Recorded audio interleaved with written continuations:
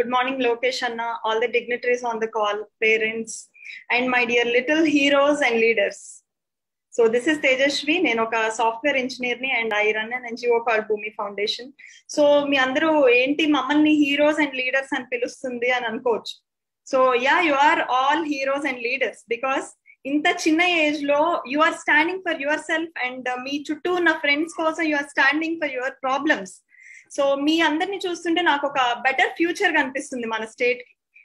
Really appreciate your efforts in solving your problems. And బాధాకరమైన విషయం ఏంటి అంటే we are living in a state which is lacking a very important aspect called prioritisation. So prioritisation అనే ఒక very important aspect ని మన state ఇప్పుడు miss అవుతుంది. అండ్ మీరు ఆ ప్రయారిటైజేషన్ నేను ఒక చిన్న ఎగ్జాంపుల్ ఇస్తానమ్మా. మీరందరూ చాలా డిఫరెంట్ డిస్ట్రిక్ట్స్ నుంచి వచ్చిన వాళ్ళు ఉన్నారు ఇక్కడ. కొంతమంది విశాఖపట్నం, శ్రీకాకుళం, విజయనగరం, వాళ్ళకైతే ఇది ఇంకా బాగా అర్థం అవుతుంది. మనకు హుదూద్ వచ్చింది, మనకి మన లాస్ట్ గవర్నమెంట్ ఉన్నప్పుడు హుదూద్ వచ్చింది. అప్పుడు మన స్టేట్ న్యూలీ ఫార్మింగ్ స్టేట్, చాలా ఇష్యూస్ ఉన్నాయి మనం చూసుకోవడానికి.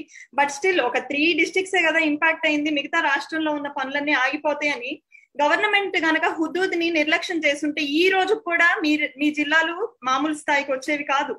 ఇప్పటికే ఆ ఇష్యూస్ అలానే ఉండేది. కానీ మన చీఫ్ మినిస్టర్ చంద్రబాబు నాయుడు గారు along with the whole official team అక్కడే కూర్చొని 3 to 4 days రోడ్ మీదైనా నేను కూర్చొని ప్రయారిటీగా ఈ ఇష్యూని తీసుకొని సాల్వ్ చేస్తాను అనబట్టి ఈ రోజు మనకు ఆ ప్రాబ్లం సాల్వ్ అయింది. That is the importance of prioritisation. అలాంటి ప్రయారిటైజేషన్ ని we are missing in such critical times. ఈ రోజు ప్రయారిటైజేషన్ తీసుకోకపోబట్టే మార్చ్ లో ఎప్పుడో మాట్లాడుకోవాల్సిన ఒక సమస్య గురించి ఇప్పుడు జూన్ లో మనం మాట్లాడుకోవాల్సి వస్తుంది. ఇది చాలా బాధాకరమైన విషయం. ఇంకా బాధాకరమైనది ఏంటంటే నిన్ననే మన మినిస్టర్ సురేష్ గారు దీని గురించి ఒక ప్రెస్ మీట్ పెట్టి అనౌన్స్మెంట్ చేశారు. But still major news papers లో ఎక్కడ కూడా, మీరు ఒకసారి న్యూస్ పేపర్స్ చూడండి, స్టూడెంట్స్ ఇష్యూ ఆర్ ఎగ్జామ్స్ గురించి న్యూస్ పేపర్స్ లో, సాక్షి పేపర్ తీసుకోండి, ఈనాడు పేపర్ లో ఒక చిన్న బిట్ వేశారు అంతే. That is the importance they are giving to this issue. And 10 lakh members, almost 10 lakh members impact అయ్యే ఈ యొక్క ఇష్యూ గురించి ఇంత సీరియస్ గా ఎందుకు తీసుకోవట్లేదో నాకు ఇప్పటికీ అర్థం కావట్లేదు. And one more thing is, అదే గనక మీకు ఓట్లు ఉండుంటే ఈ ఇష్యూని ఇలానే డీల్ చేసేవాళ్ళ, ఒక్కసారి ఆలోచించండి. And if you see A government minister కానివ్వండి, ఎమ్మెల్యే కానివ్వండి, అట్లీస్ట్ ఒక అఫీషియల్ మీకు కాల్ చేసి అమ్మ మీ ప్రాబ్లమ్స్ ఏంటి, ఒక వర్చువల్ మీటింగ్ ద్వారా మీ ప్రాబ్లమ్స్ ఏంటి, అసలు మీకు ఏం సమస్య ఉంది, దాన్ని ఎలా సాల్వ్ చేయగలమని ఇంతవరకు ఒక్కళ్ళైనా మనల్ని రీచ్ అయ్యారా? లేదు.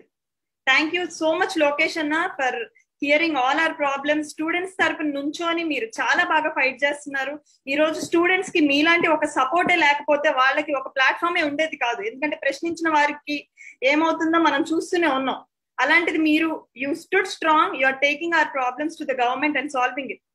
అండ్ ఒక ఎగ్జాంపుల్ చెప్తాను. మనకి జిఆర్ఈ అందరికీ తెలిసిందే, నాకు తెలిసి మీలో కూడా ఇప్పుడు పార్టిసిపెంట్స్ లో కూడా చాలా మంది జిఆర్ఈ రాసి స్టేట్స్ కి వెళ్ళి ఎడ్యుకేషన్ పర్స్యూ చేయాలనే ఆస్పిరెంట్స్ ఉంటారు. సో జిఆర్ఈ అనేది ఎంత స్ట్రిక్ట్ అండ్ స్ట్రింజెంట్ ప్రాసెస్ లో జరిగిద్దో మనకు తెలుసు.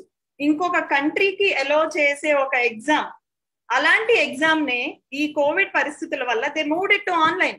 ఎందుకంటే నేను ఇప్పుడు స్ట్రిక్ట్ గానే ఉంటాను, నా కంట్రీకి ఏ కంట్రీ స్టూడెంట్స్ ని రానివ్వను అని వాళ్ళు అనుకుంటే వాళ్ళకి పెద్ద నష్టమేం లేదు.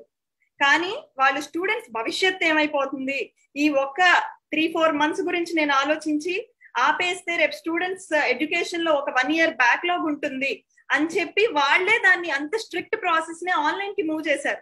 మీకు తెలుసు ఇప్పుడు స్టూడెంట్స్ అందరూ they are flying for August admissions, January admissions కూడా జరిగినాయి. ఎక్కడ ఏ ప్రాసెస్ ఆగలేదండి.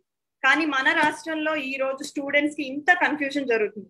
కోవిడ్ అనేది నిన్న మొన్న వచ్చింది కాదమ్మా, మనకి లాస్ట్ జనవరి 2020లో వచ్చింది కోవిడ్.